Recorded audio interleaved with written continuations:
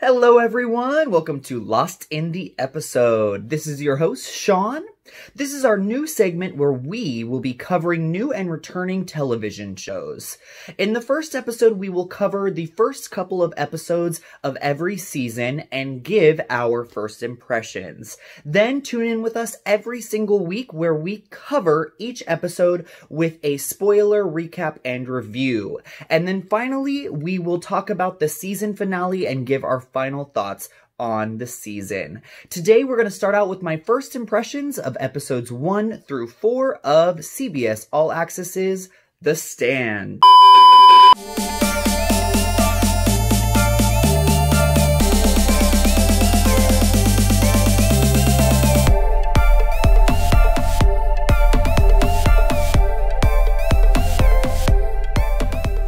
The Stand is a limited series based on Stephen King's epic novel from CBS All Access. It will be premiering each of its episodes every Thursday, so make sure to tune in with us every Friday to get your spoiler recap and review.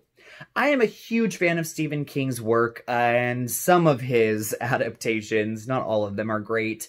We did get last year's The Outsider from HBO. I thought that was phenomenal. It actually ended up on my top 10 TV shows of 2020. So, even though I wasn't familiar with The Stand, the novel itself, I was very excited for this series. The Stand is all about a group of survivors who have lived past this terrible plague that's decimated the entire world. They've been able to live through this plague because they have an immunity to the virus. They start to set up camp in this small little town that is led by Mother Abigail, who is a prophet from God, who has handpicked 5 humans to govern this town. They slowly start to realize that there is an evil and nefarious presence that is coming to ruin everything that they've tried to rebuild.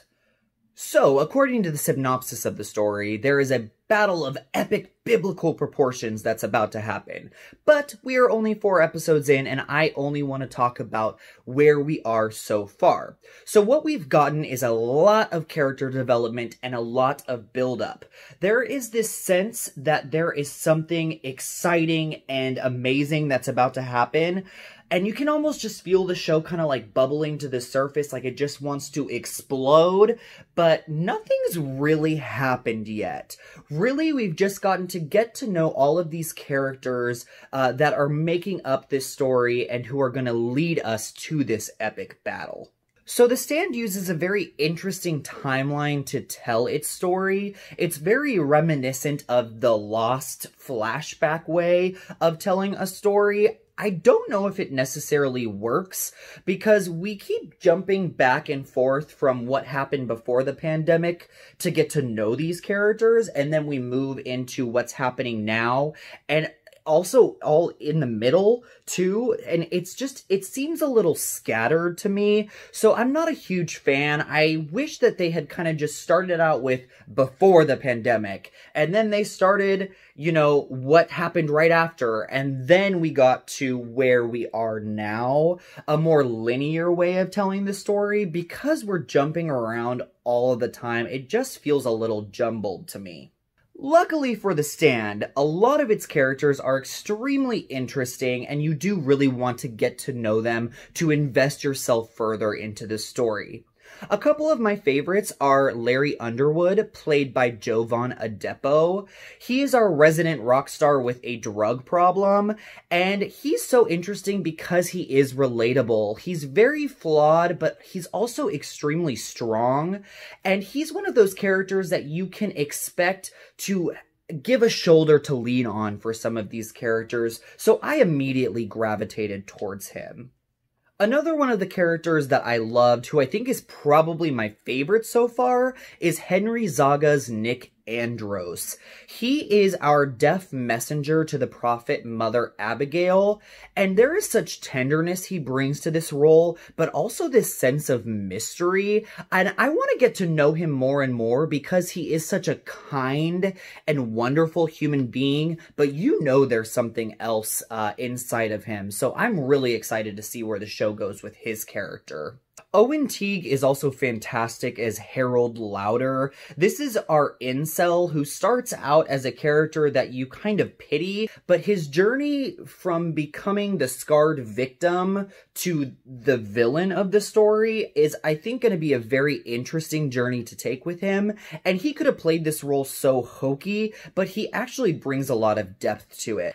And we've got Whoopi Goldberg. I mean, I was so excited to see that she had taken on this role, and she is so perfectly cast. She plays the role as a very stoic, wise, and just this emblem of hope for these people, and I really hope that they give her more to do and more screen time in the rest of the season. So with the rest of the cast, we have James Marsden, who is literally playing every single character he's ever played before. He plays the everyman very well, but he's not notable to me. I do hope they give him more to do, but I don't think I'm gonna fall in love with his character or anything.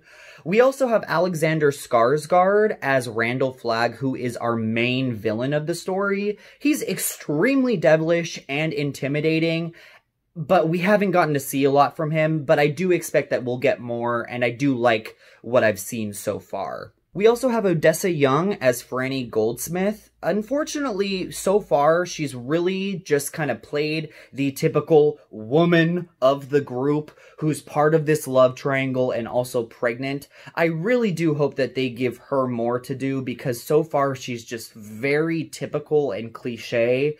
But from what I've heard, her character definitely evolves. So looking forward to that. And last but not least, we have Nat Wolff's Lloyd Henreid. He is given a huge chunk of episode 2 to follow his backstory when he was going around robbing a bunch of stores right after the pandemic hit. He is this idiotic, out-of-his-mind fiend, and I was really looking forward to what happens with his character, especially after how it leaves off of episode 2, but we've gotten absolutely nothing from him in episodes 3 and 4, so I really hope they go back to his character because I'm really interested to see where that goes. The production values on this show are out of this world. It is one of the most handsomely produced television projects I have seen in quite some time.